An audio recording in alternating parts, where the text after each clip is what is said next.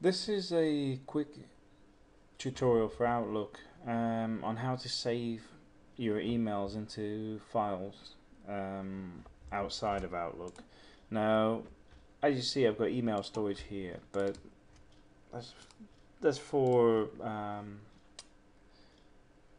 an example's sake. We'll say we want emails for 2015 only. So for this year, I'm going to be storing emails in here. It could have other breakdowns, the submenus and whatever. Because this is quite useful for people who work on multiple projects, and they may want to just keep all the files but really don't need them in their email box. They might just want to stick them on a subfolder somewhere, or if they've got the same problem I do where the company limits the email boxes, you can take all the files out, because sometimes you get drawings and stuff and they just don't fit because they don't give you enough storage space. For this demo, what I've done is I've created a little folder called saved emails. So stuff I wanted to keep, I'll drop in there and you end up with these couple of emails here as samples. I've also created this email storage folder and 2015 for this year.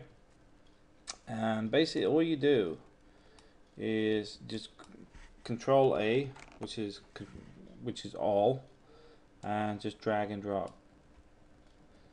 Now these guys here I don't need because we've moved them across now, so if I click delete, they're gone.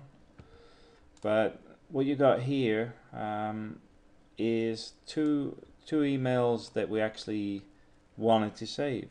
Now if you double click on them, they'll open up. You know, it was a blank email anyway, but one of them's actually got sample written in it. See, sample. There's a reason for that, but obviously the advantage you got with newer versions of Windows, it also shows email on the right hand side menu. Now this email, it was from myself to myself. So let's see, you should be able to search for the sender. There you go. So it knows I sent and received that. You can also search for the name, obviously. So that's the name of the files. But it also searches within there. So if you've got text you're looking for, it can find it inside the emails.